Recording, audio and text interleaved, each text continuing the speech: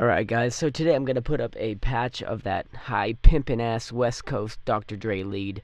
Yeah, so go ahead and open up Massive. It is gonna be one oscillator, and it's a saw wavetable intensity amp, all the way up. Go ahead and go to envelope 4 right away, attack all the way down, level all the way up, decay all the way up, level all the way down, and then give it some release too. Oops.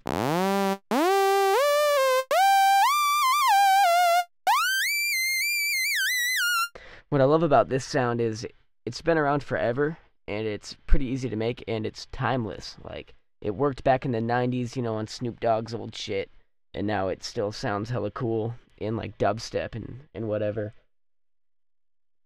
But anyways, what gives it that character, that Dr. Dre character, is the vibrato. So, go ahead and go to the oscillator tab, and hook up envelope 1 to the rate, halfway to about like 60%, and then to the depth, so from 0% to about 60%.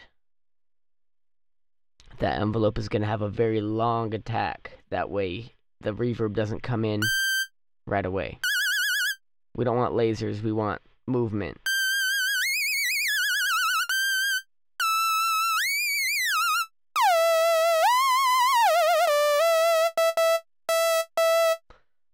Yeah, so go ahead and do that. Level all the way up, decay down, level up. Yeah. And that's basically only affecting the vibrato at that point. I gave it some glide macro, you know, to the time knob. You don't have to do that. But it does give you some more, like, potential with the sound.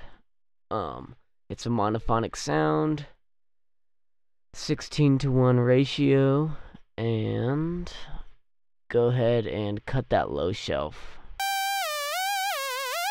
You don't want it colliding with the sub and not knowing what's going on. Yeah, pretty much it. Go ahead and download it. Hit me up with questions or requests or whatever you got. Peace.